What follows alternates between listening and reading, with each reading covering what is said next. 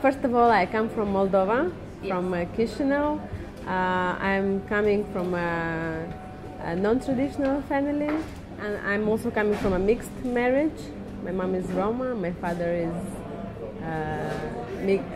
a mixture of Russian and Romanian. As a child, I could hear people telling us that they are gypsies, even though my mom was a professor, even though I am coming from a family, intellectual family. The neighbors or my mom's colleagues who were jealous of her success, being a successful woman, were only using this opportunity to offend her or to use any negative terms against her ethnicity.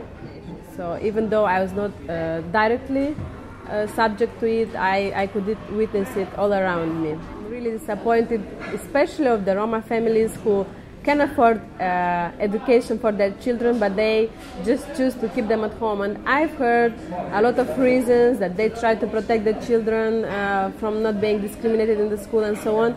But again, I think if you balance the importance of education and against the other reasons, then education should prevail, because only through education, as everybody is saying, and I'll just repeat it, you can achieve something in life. You can know your rights, you can know how to use your knowledge, and so on. Other Roma girls watching us and realizing that they also can achieve a certain step in their life when they can be proud of being, first of all, women, and secondly, Roma. And being a Roma woman, it's no different than being any other woman in the world. So I would really encourage them to do their best in life.